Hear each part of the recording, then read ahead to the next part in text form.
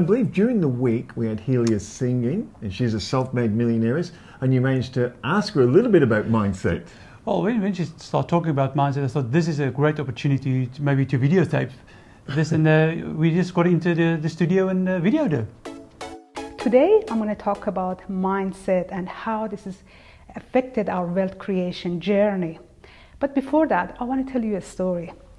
If you were with me 7 years ago, I was in Melbourne in a winter gloomy day, and I was with my 5-year-old daughter, and we were just baking a cake. So for some reason she had to stay home, and I had to be a mom and help her to bake. What happened was, because she loves to chat and talk, and suddenly she asked me and said to me that, "Mom, I can't wait for the summer to start so I can go to beach." And then she said to me, "When was the first time you went to beach, Mom?" Because she knew the country that I lived and I was born. So the city was very far away from beach. And just for a second I said, "Oh, I was a teenager when that happened."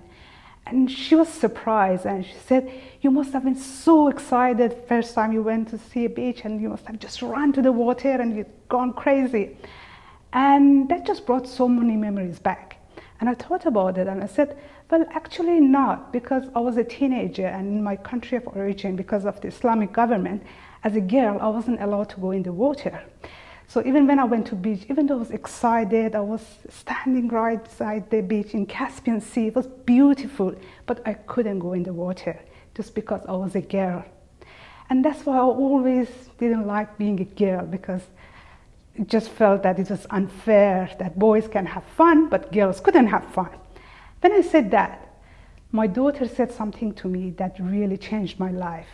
She said to me, "That's sad, Mom. That meant you never loved yourself." Those words hit the chord with me. I finally realized what is blocking my success, what is happening to me. And that was because I didn't love myself enough. And that was my mindset. I thought because who I was, where I was born, that's life, and that was unfair, very unfair. And it's just only after realization and then working on myself to fall in love with me again, and just giving myself nurture, and finally realizing who I want to be, what I want to do, what is the reason behind my goal settings. These were my mindset, and that really helped me to break that ceiling glass and really skyrocket my success and my wealth.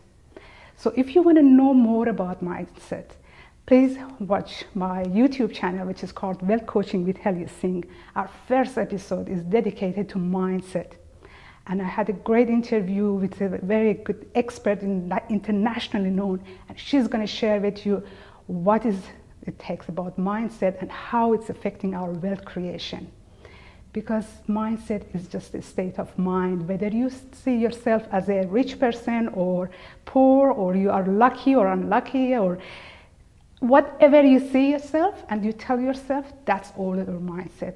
And you can just change it like that. The epiphany can happen right at any moment to anyone.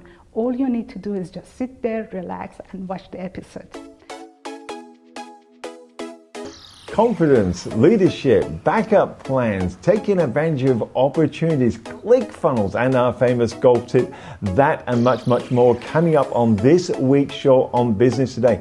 Plus your question. Yes, we've got the viewer question of the week that we ask our panel of experts to answer for you. So don't miss out. Tune in this Tuesday at 7 a.m.